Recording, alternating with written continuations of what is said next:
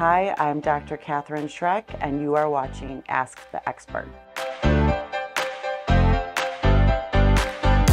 May is Mental Health Awareness Month, and we're going to be talking about some signs to look for your mental health and some tips to help you get through. Different mental health conditions that someone might experience include anxiety, depression, there can be trauma symptoms, grief related to the loss of a loved one. Most of us experience anxiety and depression at some point in our lives, worry and sadness, but when it becomes something that interferes with your functioning, and it goes on for an extended period of time, then you want to look at whether it's a clinical issue. It's important to seek help when you're struggling with these issues because it can affect your life in many ways. And if you're experiencing these things for a long time, it can really make you feel like you can't shake it and there's no way to get out of it. So seeking help for these things is really important to get you back to where you were functioning before and to not feel like you're alone in it. So some tips to help manage mental health. I would say first and foremost is self-awareness, monitoring how you're doing.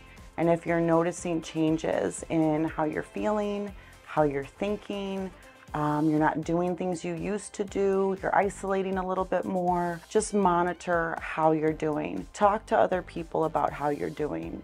If we talk more about it and it becomes more open and accepted, then we don't feel so alone. Other tips include doing things that you used to like to do before you started to feel that way. So get outside a little bit. If you used to like to cook and you stopped, just make something small. Small steps help to activate neurotransmitters that get you going again. Seek family and friends, talk to your therapist or seek therapy. Do deep breathing, mindfulness where you use your senses, listen to the rain, look at the sun, feel your feet on the ground.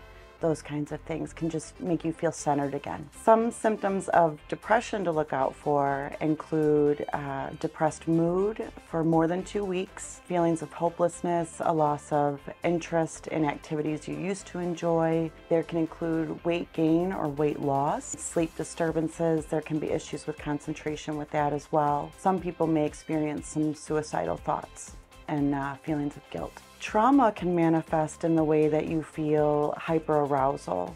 Your nervous system is activated. You may avoid situations that remind you of the trauma. You may experience flashbacks, nightmares, and changes in mood and cognition. So a lot of self-blame comes with trauma as well.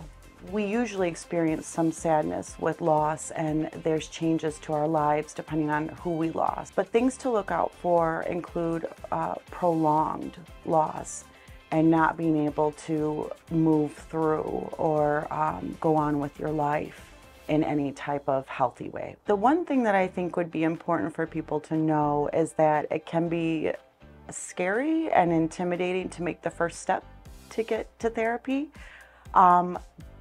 But I've had many people who come in and say, that wasn't that bad, and I might come back. So I would urge you that if you are feeling that way, check it out and find someone who's a good fit for you.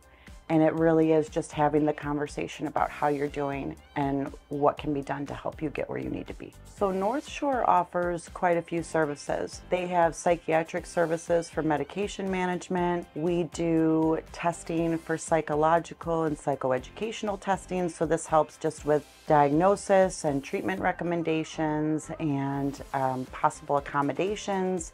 It helps people to know themselves better and to be able to identify particular diagnoses that they might be struggling with. For more information, visit northshorehealth.org.